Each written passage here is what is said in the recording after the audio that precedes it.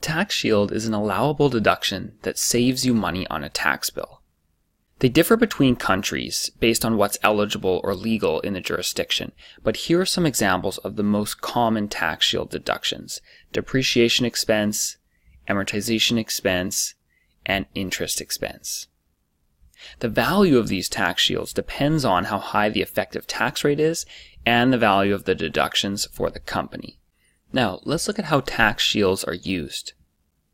Companies use them in two main areas.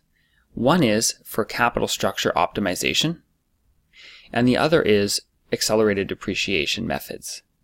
With capital structure optimization, since interest expense is tax deductible, however, the cost of equity is not tax deductible, meaning dividends are not tax deductible, it makes debt funding that much cheaper than equity funding. In terms of accelerated depreciation methods, there's a couple things to point out. One is that depreciation is a non-cash expense, meaning the company doesn't actually pay the expense to anyone. So it makes sense for them to accelerate the depreciation, make it as quick as possible, meaning make the expense as high as possible in the early years so that they can lower their taxable income and lower their taxes, because taxes actually are a cash expense. Now, let's look at some example calculations. The tax shield formula is equal to the deduction times the tax rate.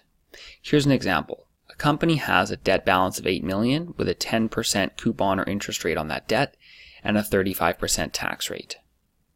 So the interest expense on the debt is what the deduction is. And what the deduction is $8 million times 10% equal to $800,000.